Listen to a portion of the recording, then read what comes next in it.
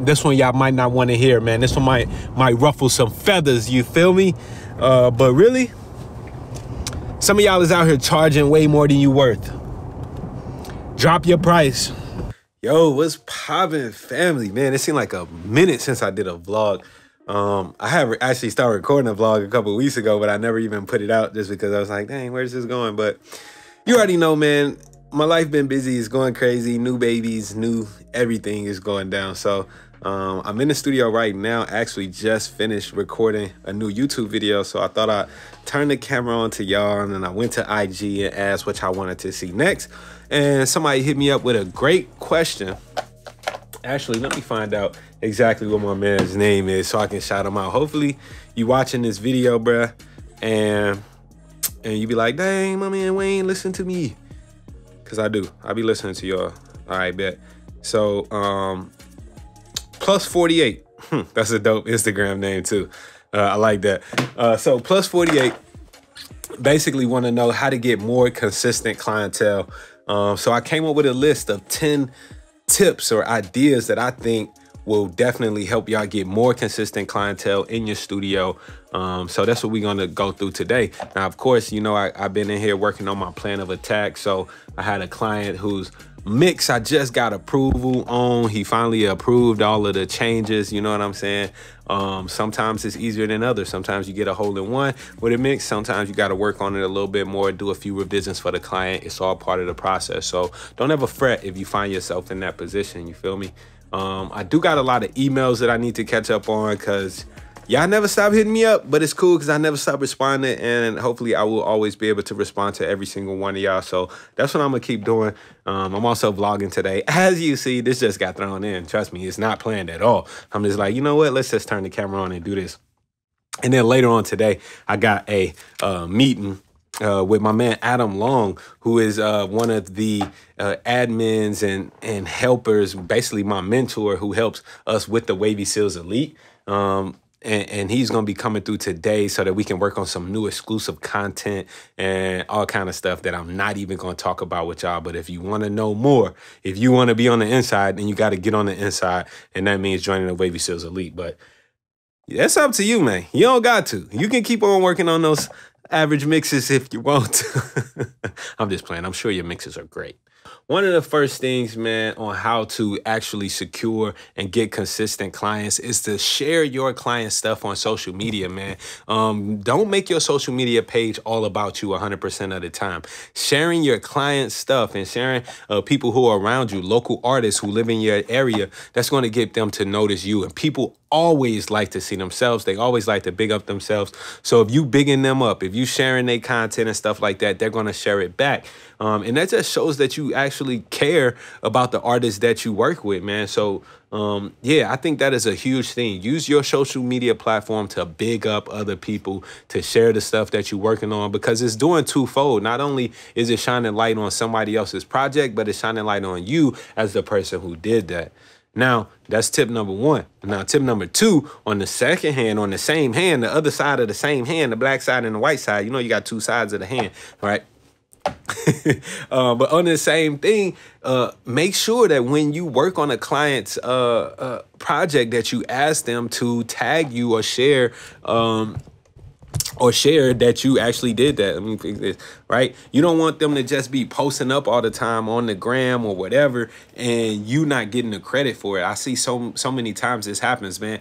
Artists are quick to share and tag their photographer. It's like it's mandatory. And I don't even be understanding that. I'd be like, dang, photographer, if I paid you for the pictures, I still gotta tag you every time I post it. Like, but, you know, they do that for the photographers because photographers demand that.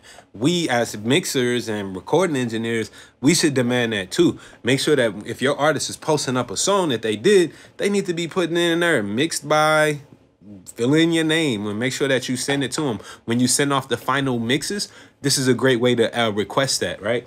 Be like, hey, make sure you got all your stuff set up properly, man. If you got a website or Instagram, whatever link you want them to tag, make sure just choose one. Don't have them a whole list of stuff. Choose one place where you want people to find you. So if it's Instagram, fine. Choose your Instagram. Make sure you got a tag. Hey, please, when posting this, please tag me, mixed by Wavy Wayne at Wayne.wav, you know what I'm saying, and put that whole thing. Now, when you send them off that, when you include that with the final mix downs, when you send it to them, they can't really refuse it, and it sticks in their brain as well. So that's just 2 of the tips right there. 1, make sure that you're sharing your clients' work, and make sure that your clients are sharing your work. Now, I'm about to go ahead and get to bouncing down these stems. Well, not stems, printing these mixes for my clients. So I'll catch y'all in a minute.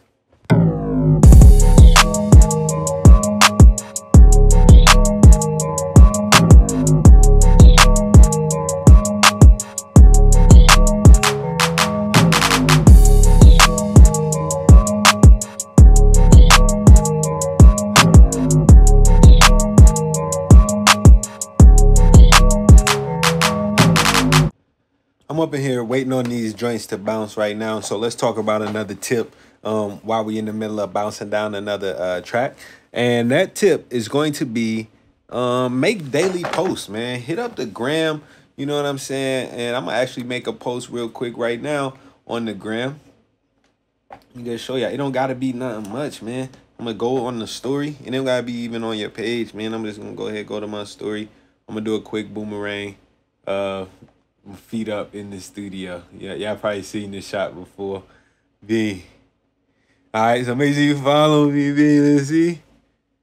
All right, bet. So, and just that, man, just by having people see that you active, actually see that you doing stuff, see that you in the studio, it keeps you top of mind.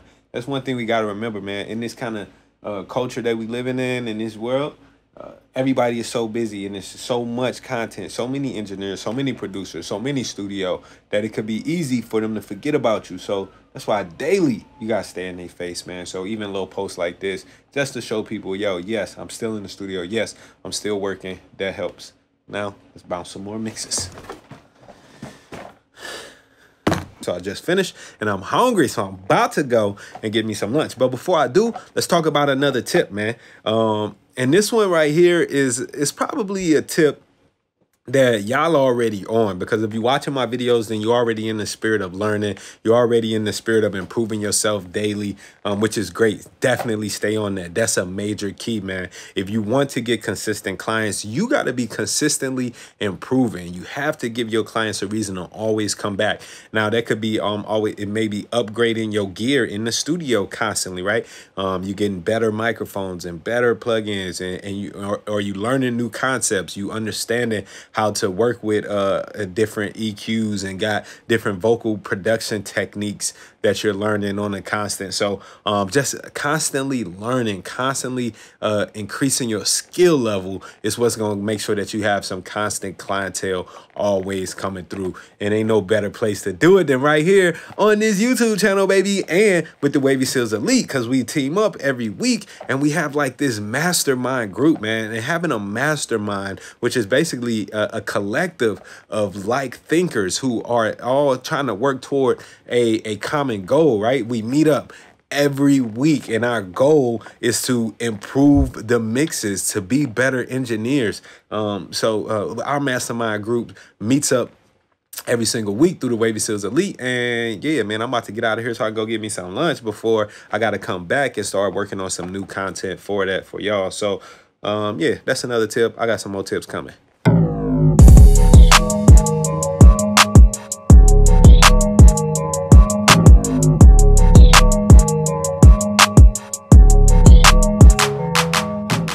All right, y'all, so I'm about to get this lunch that I just ordered.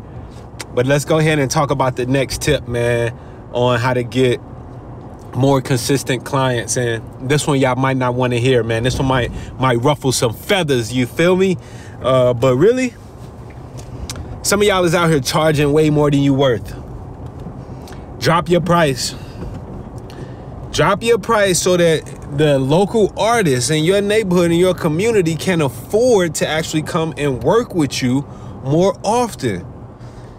If you're charging more than they can afford, then that's a huge reason why you can't get those clients in there, man. I know one of the best engineers I know has an astronomically low price, and he's always booked, and he does some of the most amazing work.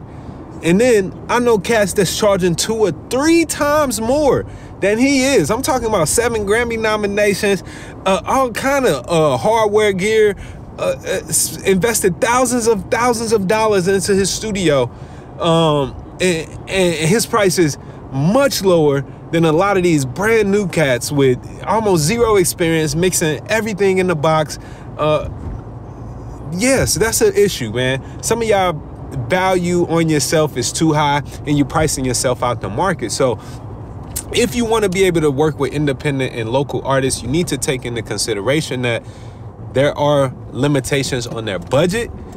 So if you want to work with them, you got to make sure your price can work for them, man. I had to realize this myself. I was working in New York City, and then I moved back to St. Louis, my hometown where I'm at now, and I had to lower my price to actually do the recording sessions for these local artists here, man, because the market in New York City is totally different than the market here in St. Louis. Not saying that people ain't getting money, it's just like the cost of living is so much different, man. So when I come down to St. Louis, even I know my worth, man, but I have to humble myself, take that out the equation, factor in what it will take to actually generate a good business and make a living wage, and make money from my craft, but at the same time be affordable to the people who I am trying to serve. And that's exactly what we're doing. We're in the service industry, so don't price yourself out of the market, all right?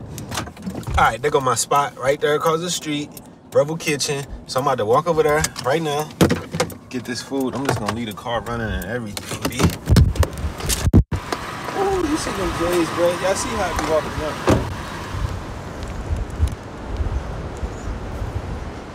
St. Louis lifestyle.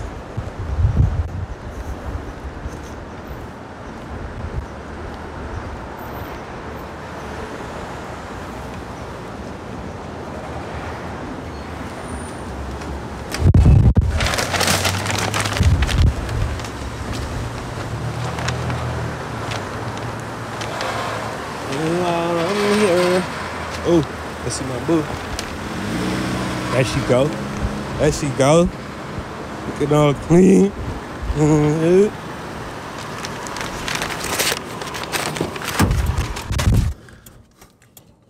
Woo! It is hot outside today. But Rebel Kitchen, man, before I pull off, let me just show y'all what I got. Basically, I got this bowl. It's healthy food, but it's mad delicious, man.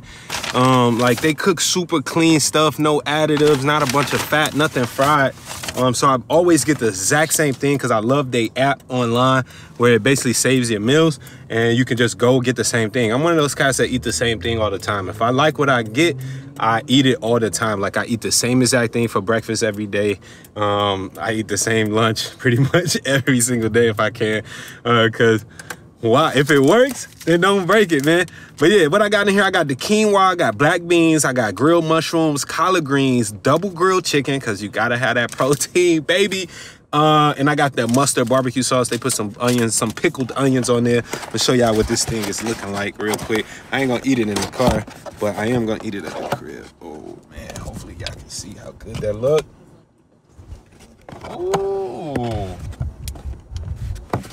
See, oh yeah, and it got the goat cheese on there too. So we got the pickled onions, the collard greens. Sometimes I'll switch it up and get the sweet potatoes in there.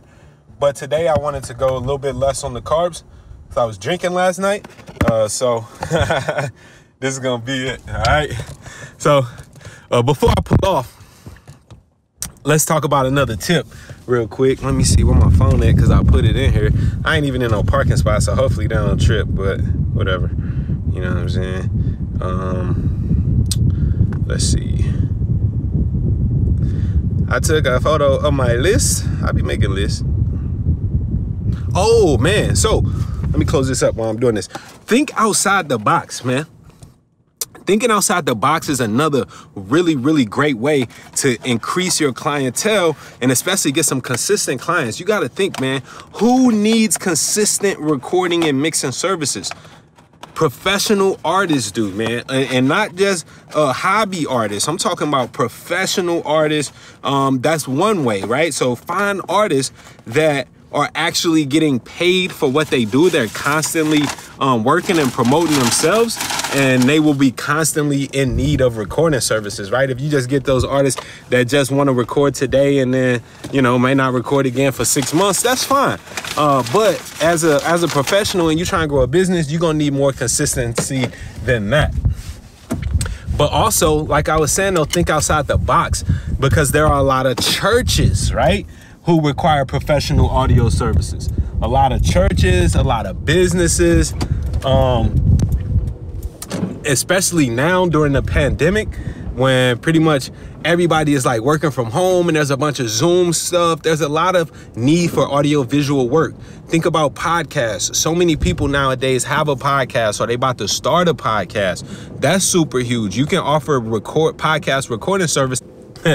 My bad, I accidentally cut it off. But you can offer podcast, oops, my bad, y'all. You can offer podcast recording services in your studio, and basically, a podcast needs to be recorded every week or every month, right? It's a consistent thing. So by offering podcast services, then you automatically have consistent work, all right? So keep that in mind too. It don't always got to be just music.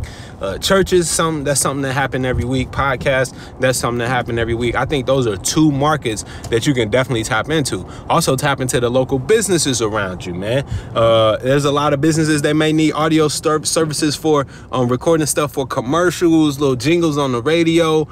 Position yourself to be able to work with them, because those are going to be the clients who will provide you long lasting repeat work, and they tend to pay a whole lot more because they got the bigger budget. So keep that in mind too. All right, think outside the business. I'm about to go and eat whatever's in that business.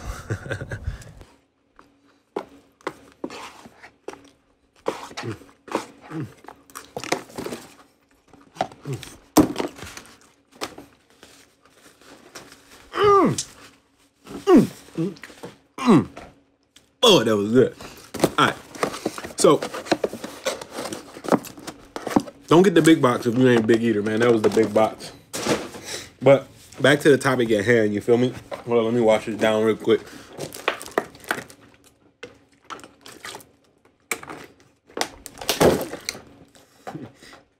When it comes to getting consistent clients, man, one thing that's important is having a niche, man, and actually niching down and focusing on one specific aspect, right? And I know just on the last topic, I was just talking to y'all and telling y'all, yeah, you should be doing recording podcasts and recording commercial spots for businesses and all that stuff. But on the other side of that token, man, niching down and having one area of focus will not only make you better in that area, but it make you known in that area. So for example, if I only mix hip hop, if I only record hip hop artists, all the hip hop artists will know me. I'll get a chance to not only hone those skills, but build the relationships with a lot of hip hop artists. Because ultimately, a lot of new clients, a lot of getting clients is all word of mouth, man. I would say at least 90% of my clients come from another client, to where they just branch off of each other like that, man. It's kind of like a family tree. So niching down, being known for something specific and sticking to that as your main aim is going to be crucial to kind of setting yourself up for your clients to know what to expect from you, man. That's always just super important, man. And then on another one, let's just go ahead and get another tip too, since we're talking about having your clients know what to expect. Set up systems in your business so that you can be consistent, man. So that every mix is the same. So that if you're gonna deliver a clean, dirty, and a acapella every single time you mix, make sure you do that every single time you mix. If your levels are going to be, you know, negative 1.0 on the final export, right? Make sure you do that every single time. So having a system in place, or multiple systems in place, to where your whole business is ran in a consistent manner will keep your clients to coming back, man. When they can predict what they're going to get from you, it makes them a whole lot happier, a whole lot easier to keep coming back to the same spot, man. It's the same reason why people keep going to McDonald's. And it ain't because McDonald's is delicious or it's good. We know that crap is horrible for you, but one thing you can guarantee is that when you go to McDonald's, you know exactly what you're going to get. You're going to get the same experience every time. You're going to get the same taste every time. You're going to get that same weak-ass customer service every single time. But when you want that and you know that that's what you want, you can constantly go to the same place to deliver the same results for you. You need to be that for your clients. I'm going to keep on watching this MKBHD and send some emails. And yeah, I'm just waiting on Adam to get here. All right, y'all. So I told you the legendary man is here. Hey. Adam Long, he just got here. So I told him about what was going on and how I've been giving y'all these tips, basically, or, you know, suggestions on what I think could help you get more consistent work and more consistent clientele for your studio, home studio, all that. So we're going to get the last tip from Adam, man. So I think he has been consistent. How long you been doing this? Oh, man, hip-hop in St. Louis since 94. 94. So, Adam, well, I think ain't no best person to tell us, you know what I'm saying? What do you think? What's a key or tip that you would give everybody to getting consistent work and working for a long time?